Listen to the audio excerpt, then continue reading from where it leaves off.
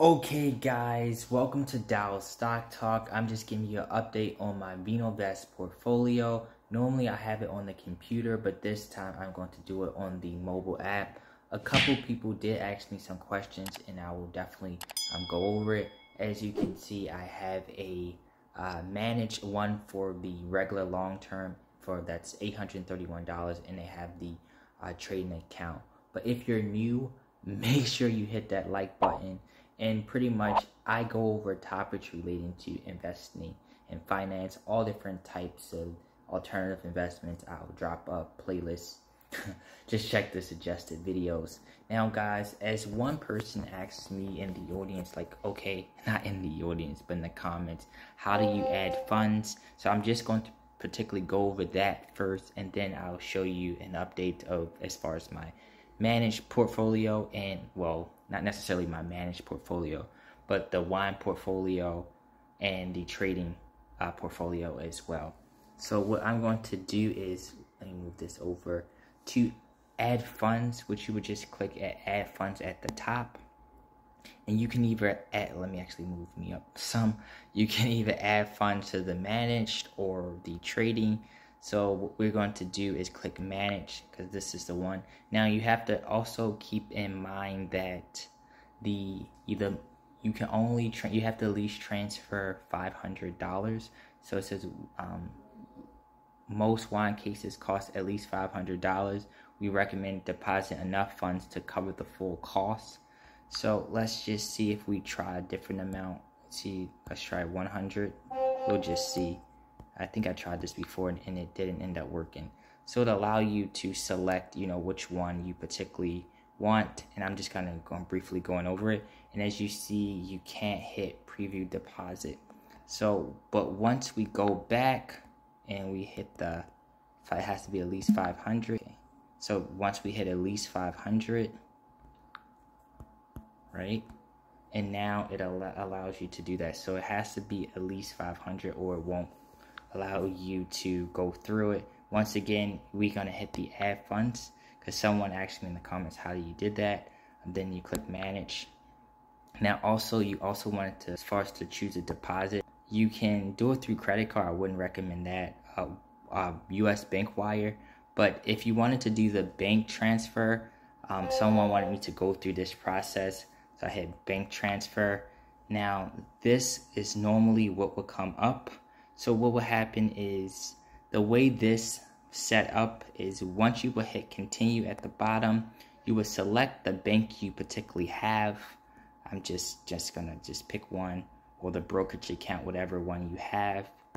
And then the way it would end up working, you hit continue, you hit connect. It'll take you to your bank's page. And then once you sign in under your banking password, it'll automatically connect. That's how that's done. The reason why I just went over it, because someone in the comments asked about it.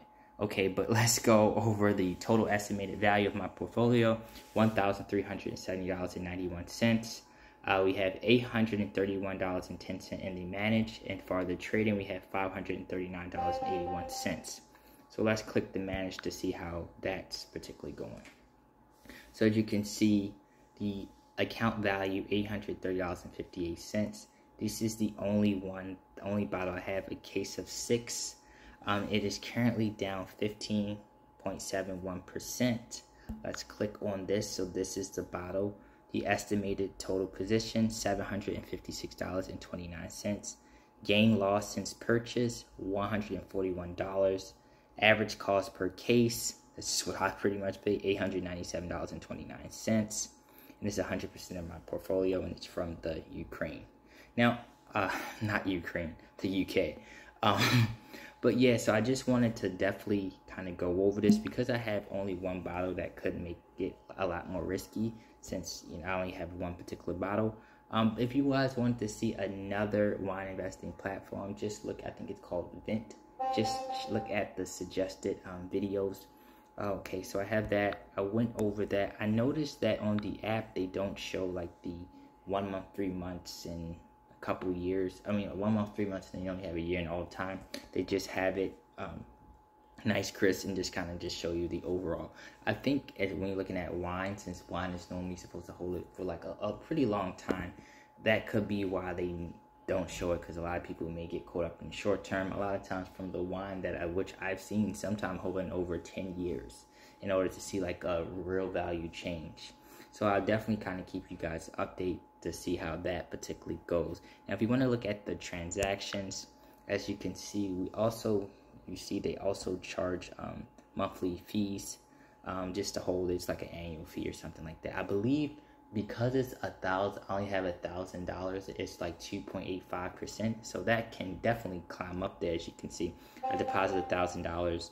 The wine that I bought was $897.29, and the monthly fees, they are starting to to add up. 2.85% annually each particular year does add up, and we can see $1 here, $2 there, $1, $1 a month. So it definitely kind of adds up. So I'm definitely going to keep an eye on that as well.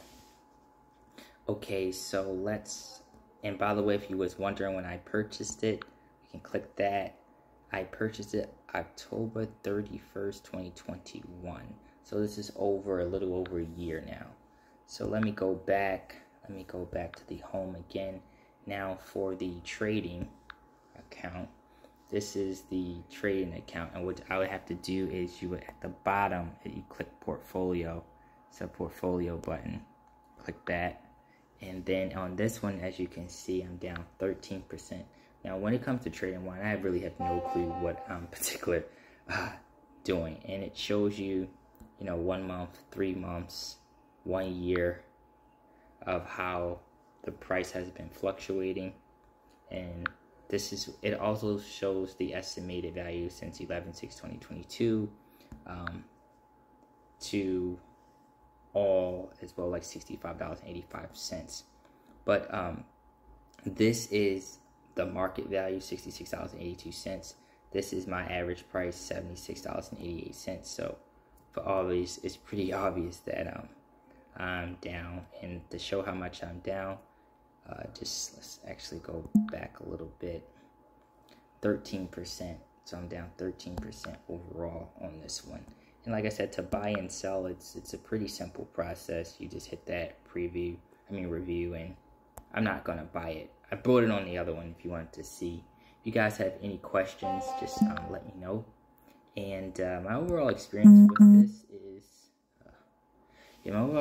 with this is a cool platform, but I mean, for me, it's okay. I haven't had it long enough to say for sure, but this is for me still in the experimental. It's still in the experimental process. I definitely have to keep it for a much longer time frame. Probably at least have to revisit this like 5 or 7 years, because remember, it's supposed to be held long term. So I'm just going to keep giving you guys updates. Normally you're supposed to look at things probably years and years from now, but a lot of people want me to keep doing updates, so they want me to keep doing updates, so I'll keep doing updates. As you can see, my cash, I will also mention that it is very interesting on this platform where it's very hard to withdraw your money. You actually have to call them and say you would like to withdraw money. I thought that was one of the downsides. As far as the customer service, kind of get back to you way late. A lot of times if you call them, then they don't necessarily answer. But the best way I think to reach them is actually on the app. I'm going to actually show you guys. I would just scroll all the way down and click book a call. And, I would, schedule, North America Advisor, and schedule one of those times. To me, that is the best way to reach them. Because other than that, you can email them, but sometimes they don't really get back to you. I emailed them a lot of times. You might have to email once or twice, and they eventually do get back to you. But the customer service could definitely get better. Now, you also have to remember too, all assets overall across the board is on a downward trend as well. If you guys have a wine portfolio, let me know how yours is doing, and also if you use the trading account, let me know how that goes as well. I think I covered everything that I wanted to in this particular video. I'll definitely keep giving you guys updates on my overall experience. So far, just a recap, the customer service could be improved a little bit. I would also like it if they had it where just as they had the easiest where you can add funds, it would be very easy to withdraw funds. Alright, so let me just scroll down a bit and go over the packages. As you can see, the annual fee was $2.85 and $50,000, which is how I have $10,000, $2.750, 2.5 annual, and $250,000 is 2.25%. Also, yeah, 2.25%. But I believe I covered everything that I wanted to in this particular video. If you haven't already, make sure you hit the like button. If you're new, make sure you subscribe to my channel. Out.